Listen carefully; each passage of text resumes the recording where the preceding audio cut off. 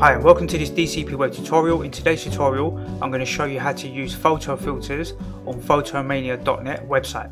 So the first thing we'll do is open up our web browser and I'm going to go to Unsplash and download this image. You can download any image, you can just search here, find a different picture if you like. I'll put a link to this particular picture in the YouTube description so you can download this same image if you like, or you can choose a different picture. We'll open up this folder on my desktop and we'll drag and drop this picture into the folder, and then we're going to go to a different website and I'll put a link to this website in the YouTube description as well. And it's called photomania.net. Now you can download the software to your Android or Apple devices here, but I'm going to go ahead and click on the Start Create Effects here. So when I click on that, it's going to ask me to upload an image, so I'll click here and I'll select that picture I've downloaded and click Open. So now I've got the picture in here. There's various options in here. You've got all these different types of filters. So this is the first one. It's selected is called artistic, and you've got sketches, paintings, watercolors, magical. You've got all these different types of effects that you can apply. So let's go ahead and click on filters first, and we can click on one of these. So let's just say we look at movie, for example. So we click on that one and it will apply that effect to the image. You'll see there's a watermark down here. So whenever you click on one of these filters, it's going to apply this watermark. You can remove it by just moving your mouse cursor over it and click remove watermark, and then that watermark will be removed. But maybe it's nice to leave it there because you're promoting this particular website. So if you were to share this on social media somewhere, on your Instagram or on your Facebook page, then at least you're promoting that business, which I think is a nice thing to do if they're giving you these tools for free. So if you want to get rid of the filter, just simply drag this arrow down and that will remove the filter. You can click on this paintbrush here and then you can start to actually draw only parts of that filter on the image. So you could go maybe around the edge, for example, and apply the filter only there. So it's entirely your choice how you use the tool. You can change the intensities, you can click the erase button, you can start to erase that effect around certain edges. So you can be quite precise with your work, what you're doing inside of here. So again, to remove it, let's just click cancel here. To remove that effect, you just click here and it will say this action will discard all the edits on your photo. I'm going to click discard and then we're back to the original raw filter, and we can just drag down the intensity and now we're back to the original image. And you can go ahead and click on these other ones and experiment with them. I'll leave you to experiment. You can go around and play with those. So let's click the back arrow, so you can see I've dragged down here to remove that filter. I'll click the back arrow and then maybe let's look at maybe let's say magical, for example, and then you've got some nice filter effects in here. Some of these look really nice, right? You can play around with them, you can change the intensity, and then you can use the paintbrush and you can paint only certain parts with this particular effect. Maybe you can just go around the edges like this quite quickly and have that sort of effect there. And if you go into the image where you want to use the eraser, so you can use the eraser, just reduce the size of the brush, and you can just like get rid of it around the sort of like the picture here, and just have that effect around the edges. So it's really fast, really easy to do.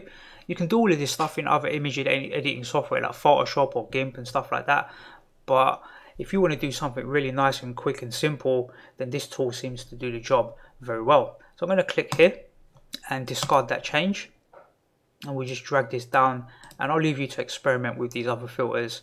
There's loads of different ones that you can click on here. Now there's some other nice features as well, so let's drag this down. You can click on fun here, and in fun you've got all these different options in here. So you've got like let's actually go back to here.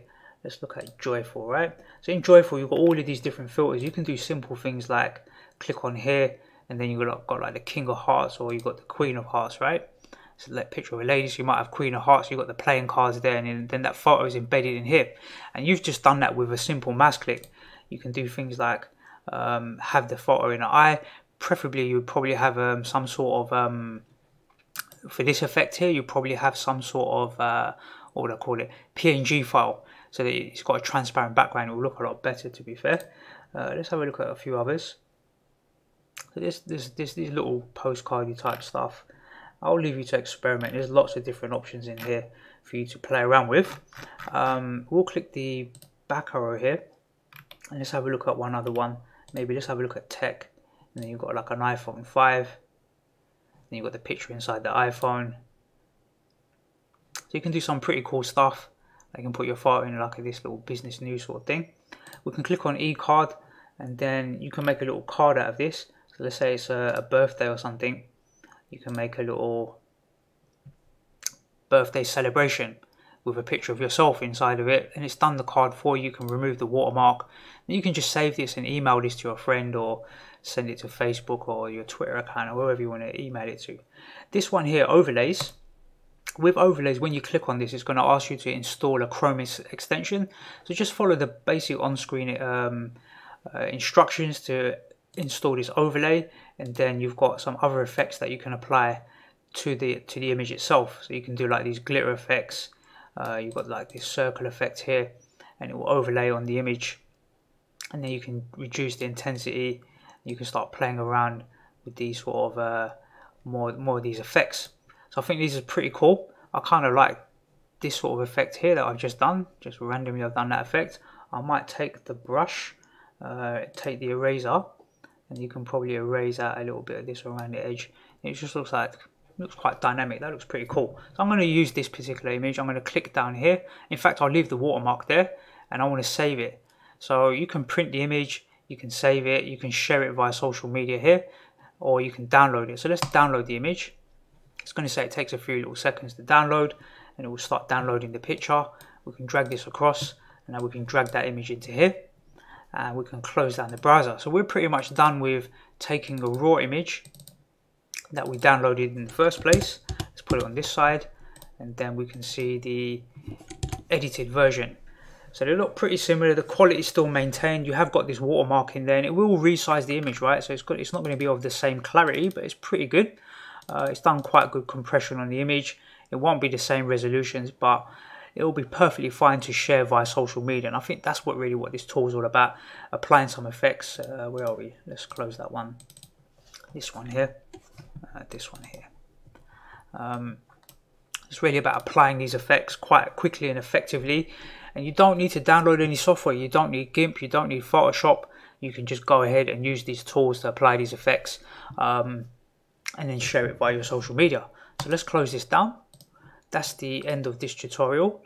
I hope you find it useful. Have fun using that tool, and I look forward to seeing you on the next DCP web tutorial.